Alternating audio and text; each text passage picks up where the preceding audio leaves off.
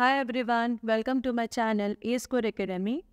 Today we are going to see naming convention in database. Okay.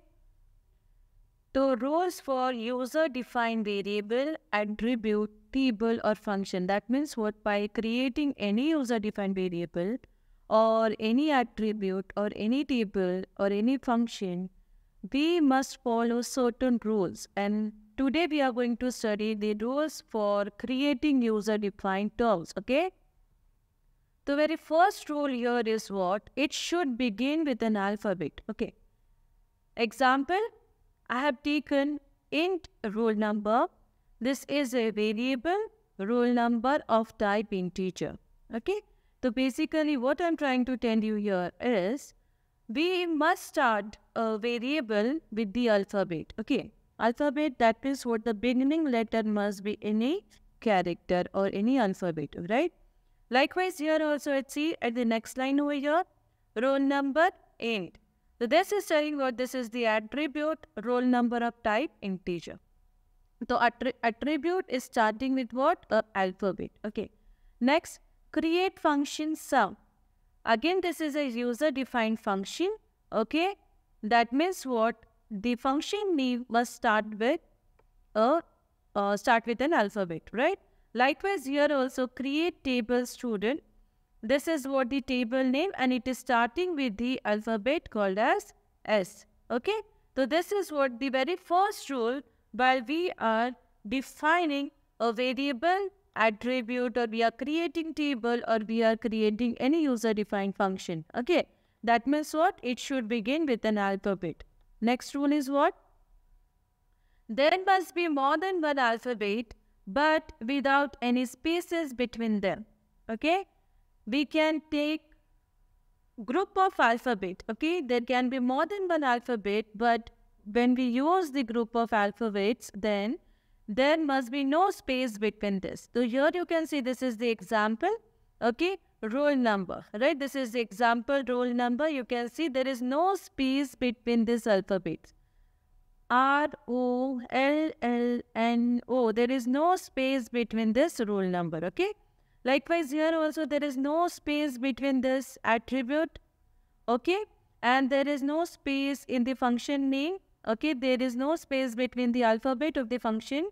And there is no space between the name of your table. Okay. So this is the very second rule. That means what? We can make use of more than one alphabet, but we should not use any spaces between them.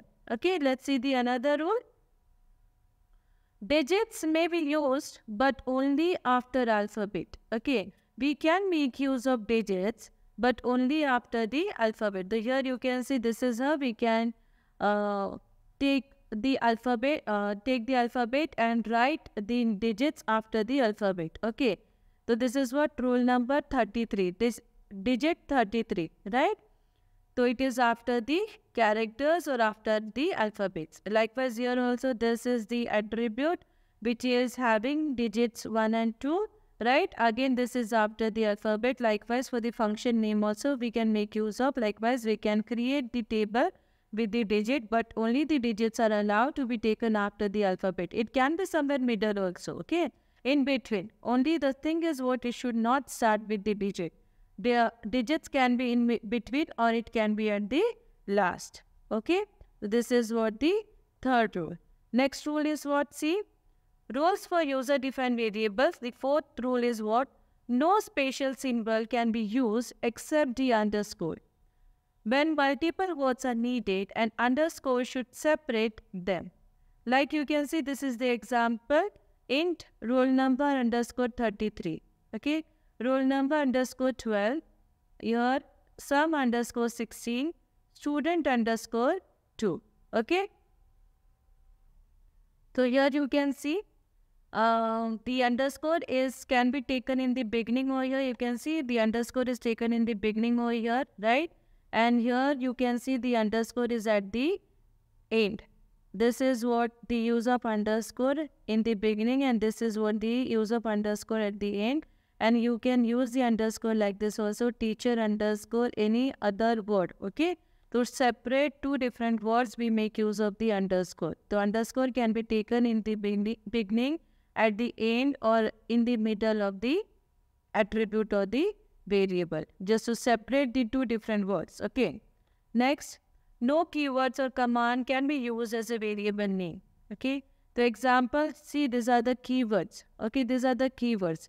These are used as the keyword, right? So we cannot make use of these words while creating user-defined variables, attribute, function, or the table names. Okay, so this cannot be used as a variable or the attribute names. Okay. Next, all user-defined words are case sensitive. Okay, all user-defined words are what? Case sensitive.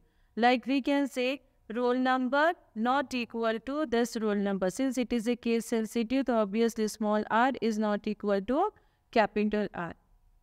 So these are what these 6 rules why we have to consider while we are creating any user-defined variable, attribute, table, or the function. Okay. Thank you for watching this video. If you have any doubt, please comment in the comment section. And if you like my video, please like, share, and subscribe it. Thank you for watching it.